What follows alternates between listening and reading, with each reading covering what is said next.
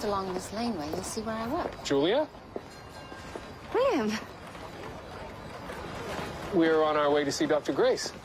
Yes, she's making great progress.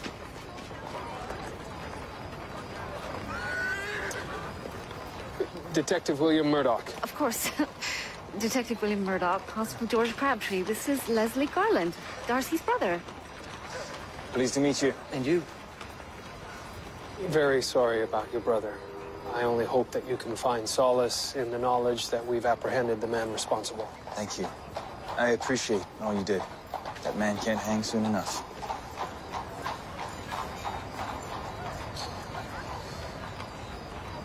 Well, Mr. Garland, what's the occasion for your visit? It's more than a visit. Going to be living at my brother's house. The broker suggested that I postpone the sale of the house until the market steadies.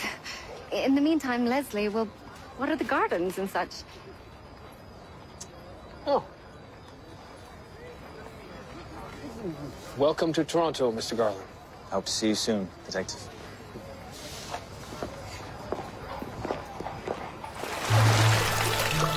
His name is Leslie. Yes, I know.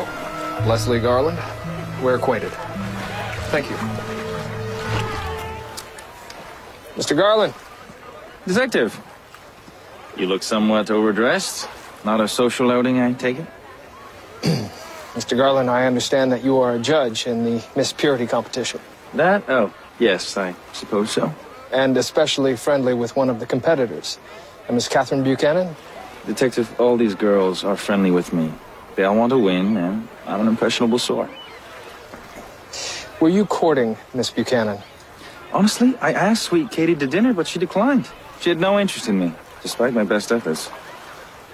That's not what I've been told. Perhaps not, but it's most certainly the truth. And where were you last night? A gentleman never tells. Ladies, where were we? Gorgeous.